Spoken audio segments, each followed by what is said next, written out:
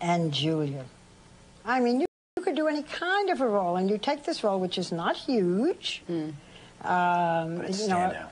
No small what did you parts. say? It's a standout. It's a stand. Yeah. I'm the only girl, so You're I the have to only stand girl. out in some way. You bet. Oh, here she is. This is just the best part of my day.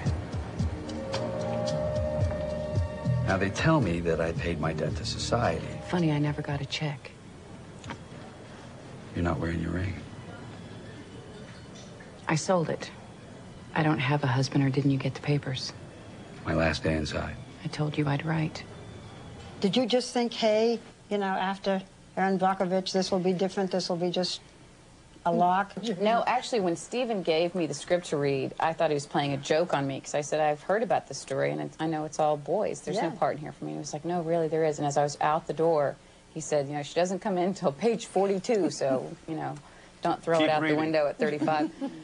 I just thought it would be fun. It's nice to be part of, like, a group effort in every way. And I kind of, at this point, I'm like Stephen's, you know, lapdog. I just follow him around begging for work.